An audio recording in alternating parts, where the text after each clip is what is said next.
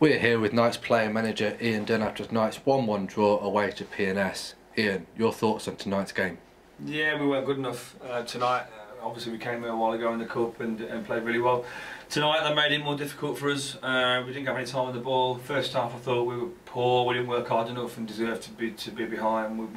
We battled back second half, worked very hard, created quite a few chances, but didn't work the keeper enough for me. We should have done better with a number of chances.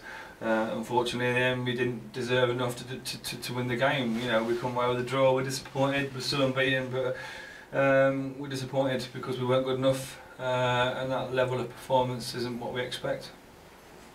The Knights starting 11 was changed tonight, with no Tidswell, Becky picking up a knock and only playing 45 minutes. How did you prepare for this?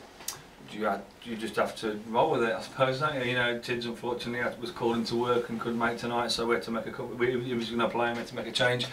It was good to start nuts. I thought he did really well for 45 minutes. It's great to see him coming back and getting some minutes on the pitch and looking sharp again.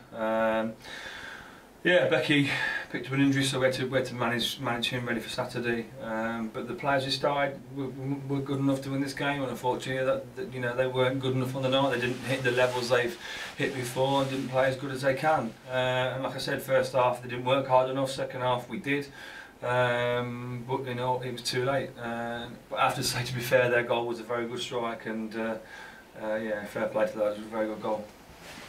A frantic finish at the end as Ollie Maltby golden chances sent the night away with 3 points. But at the end of the day, the Knights move up to 4th place. Are you happy with this? No, yeah, happy being 4th, but no, because we should have got, you know, we came here, the aim was to get 3 points, as it always is, and, you know, had we played very well and they played well and we got a draw, you could suppose you could be happy, but when you haven't played well and only get a point,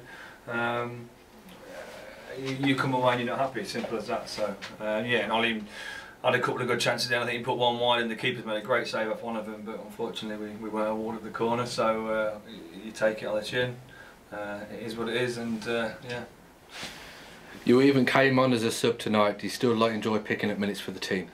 It's always good to play, but yeah, I try not to if I can help it, but unfortunately with the limited numbers, with Tony picking up an injury, playing some minutes at the weekend and Tids not being available, obviously limits the amount of players we have and the options that we've got from the bench. So yeah, it's nice to get on, but it'd been nice if we'd have won the game and we'd have come away with points. I'd have been a bit happier, but you know, it is what it is. Ian, thank you for taking your time out. We look forward to see you in Desborough on Saturday. Thank you very much.